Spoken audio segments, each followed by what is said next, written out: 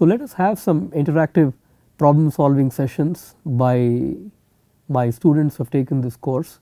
So, you will see some illustrations and examples into problem solving which is useful to understand and digest the concepts learnt during the lectures. So, this problem appeared in MMTSP course in ISC in fall 2016 in the midterm exam 1. So, the problem is as follows. So, consider the space V spanned by the vectors V1 is equal to 1 2 1, V2 is the column vector 1 0 1 and V3 is the column vector 0 minus 2 and 0. So, we have to obtain a basis for the space V and also a basis for the vector space V perp. So, the solution is as follows. So, we can clearly see that V2 and V3 are linearly independent.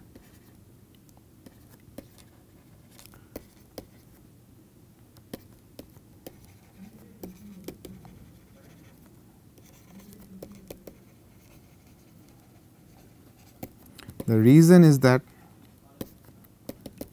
V2 and V3 are orthogonal and any two orthogonal vectors are linearly independent. And it is also clear that V1 is equal to V2 minus V3.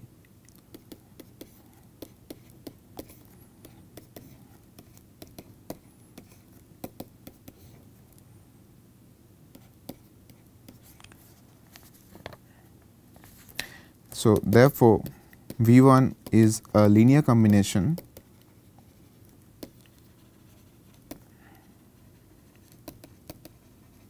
of V2 and V3. So, a basis for the space V will contain the vector V2 and V3.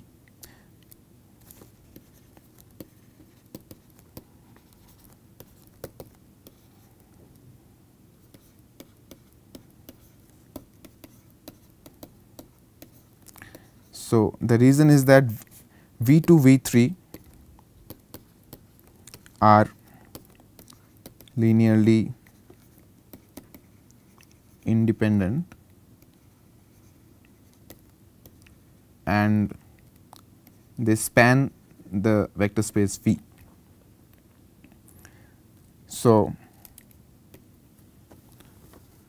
as the basis contains two vectors,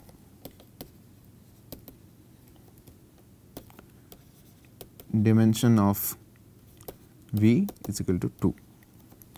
Now, the next step is to obtain a basis for V perp.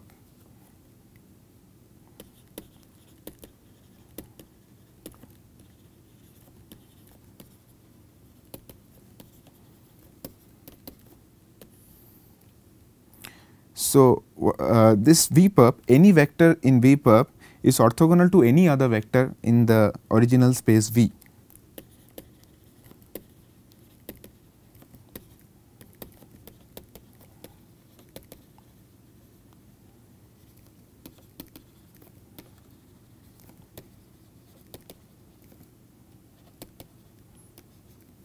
So, let us say let Vp be any vector in V perp.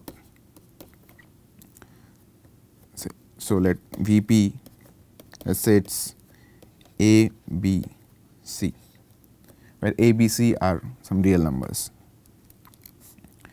So, therefore, as this Vp is orthogonal to any other vector in V, so it should be orthogonal to the basis vectors of V. So, we can write it as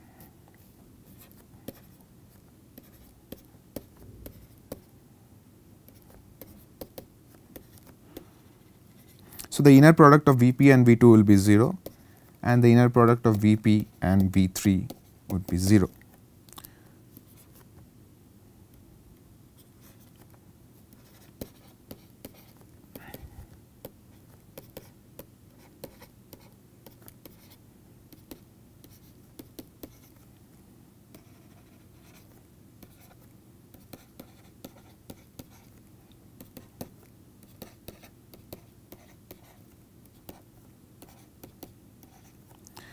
So, if we find the inner product, we'll, from these two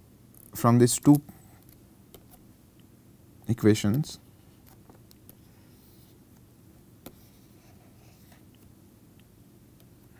you obtain that a plus c is equal to 0 and minus 2b is equal to 0. So, a is basically minus c. Therefore, any vector in V perp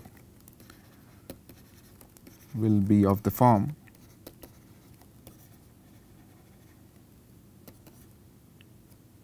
let us say alpha 0 minus alpha.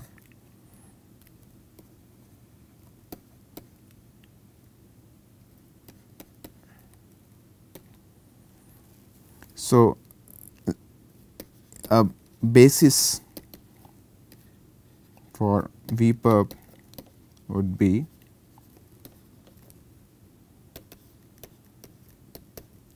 taking alpha to be 1. You can take any value of alpha, that will be a basis of V perp. So, as basis contains one vector, dimension of V perp is equal to 1. And we can see that this V and V perp together span R3. So, this ends the problem.